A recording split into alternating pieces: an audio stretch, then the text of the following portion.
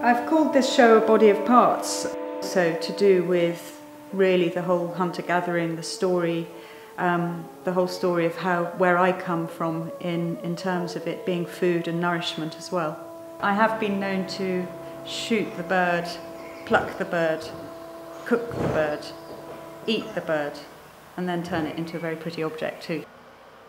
Part of one's care for the countryside is to always make sure that anything's picked up during shooting, so I pick up all the cartridges. And then I wanted to utilise the beauty of these rather bling, gold-topped cartridges and turn them into something. I ended up with some gunpowder. I've been making these wonderful little trails. So I set light to this end here with a taper, and then it just fizzed all the way around in flame. I wasn't entirely sure what the result would be. It was just a marvellous accident, really. I got into bones last year. I was doing a litter pick, community litter pick, and I found a dead cat in the roadside, and it was perfect, beautiful white bones just curled up on the roadside, as if it had just curled up and gone to sleep. Well, I didn't gather those bones and put them in the bin, but I locked and loaded them. The badger here was found in the roadside,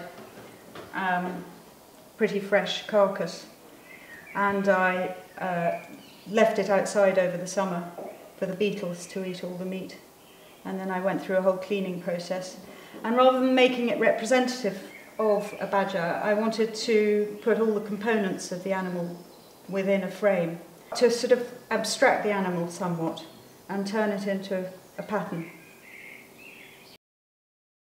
The shoes stem from really my preoccupation of putting things in boxes, that sort of look but don't touch, rather like an exotic bird. Shoes are such a sort of tricky subject, really, but they're sexy and they're feminine, and by enveloping them in feathers it renders them useless, really.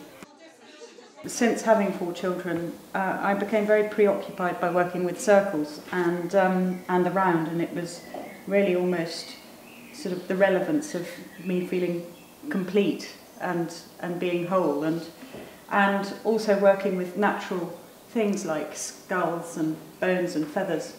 Nature's so geometrical that everything fits into a circle. These, for instance, are teal feathers. These are from a wild duck. I look at this almost as a celebration. It's I'm working a lot with death, but death is so much part of life and the joy of it, and so there is something very cathartic about working with these materials and turning them into something rather beautiful and quite ritualistic, and actually the whole ritual of making these things. There's so many processes. There's the cleaning, there's the preparing, there's the gilding. It's turning something that's worthless into something very precious.